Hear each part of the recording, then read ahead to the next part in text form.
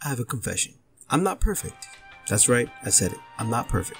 Even I, myself, Peak Pineapple, make mistakes. So my gift to you is to actually give you 3 helpful tips so that way you don't make these mistakes in your video game.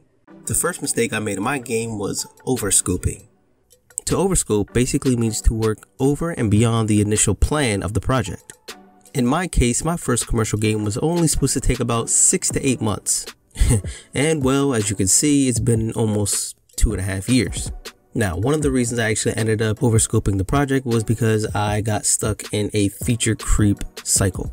Like I ended up adding more abilities, I ended up removing some, I ended up adding more stuff and taking it out, and I just really wasn't sticking with my gut and trusting it in the choices that I made.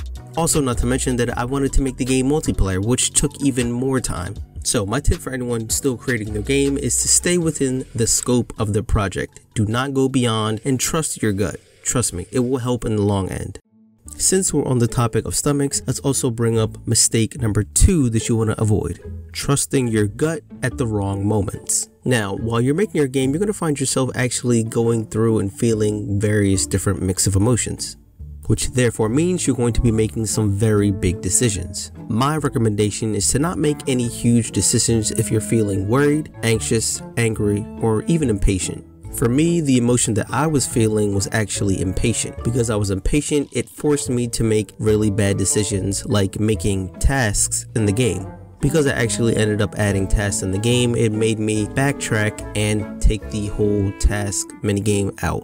My video game is actually supposed to be about hide and seek, and just adding tasks in the game didn't really make sense and would confuse a lot of players.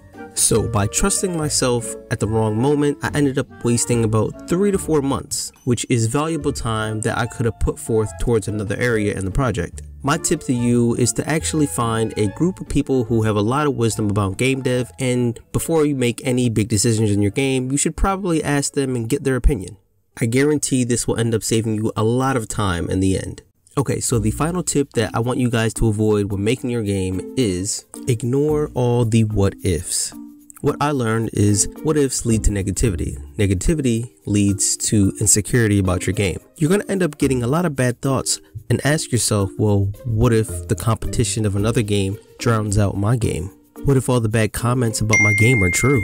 What if my game doesn't sell? The mistake I made was focusing way too much on the what ifs. Specifically, I kept on focusing on the bad comments and thinking that my game was way too similar to Among Us and it was basically a copycat. I'd be lying if I said those comments made me lose a bit of motivation, but guess what? I bounced back and I reminded myself that what I'm doing is to make me happy, and those few bad comments wouldn't dictate my dream to become a full-time game dev.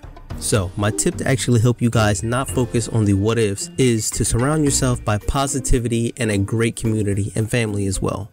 By doing this, you will actually make the insecurity about your game go away. And with that, I hope you guys enjoyed these 3 tips to help you not make these mistakes while making your video game. And if you guys want to see more content like this, don't forget to like and subscribe, and I will catch you guys in the next video.